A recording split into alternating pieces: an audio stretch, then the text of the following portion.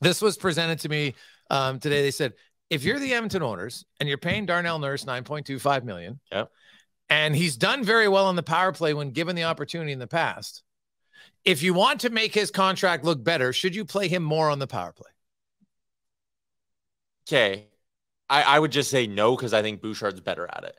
And you're not in the business of trying to appease fans or anything. You're in the business of winning, right? Okay, so then his follow-up to that was, because you know that Nurse can play on the power play and the power play was fine with him on it. You go look at it. It was fine. Right? Just like it was fine with Tyson Barrie and it's fine with Evan Bouchard. Why? Because 29 and 97 are on the power play. Okay. 93 is pretty good too. Remember when they traded Barrie and everyone was like, "Whoa, is the power play going to take a step back?" No. So, and his theory was, what's Edmonton's biggest weakness? It's not their power play. It's their defending 5-on-5. Yeah. So he said, if you can play Nurse on the power play, could you trade Evan Bouchard and get a defensive-minded defenseman like Brett Pesce? It was a real interesting debate that we had over beers. Because if people just saying, what now? It's very bold and it's different thinking, but your power play is very good, almost regardless of which D-man's on it. It changes a little bit. Bouchard has the heavier shot, no question, right? There's no question in my mind about that, right? Barrie had a pretty decent shot. Nurse has an okay shot, right? Now he's a lefty to a righty, so that's where it changes a bit. But when he did run it, he was fine.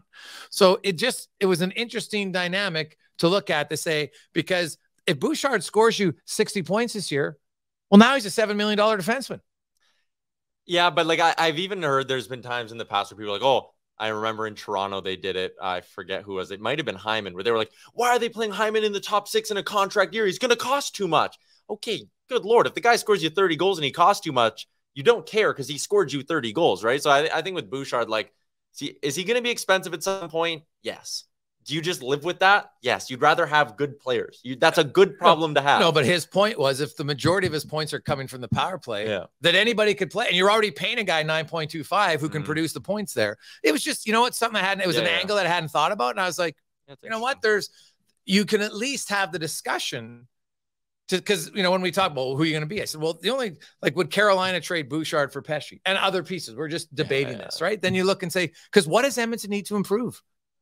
They need to improve their 5-on-5 defending, right? Now, I'm not saying I would do it, but it's an interesting conversation before people freak out. You have to look at things and say, I can see the merit. It's ballsy, right? It might not be received the best way, but it is something you could consider. Lance is in and says, did Gregor take Jay's notes for this show? Jay Downton, that is. Noted Bouchard hater, Jay Downton. I never said anything negative about Bouchard.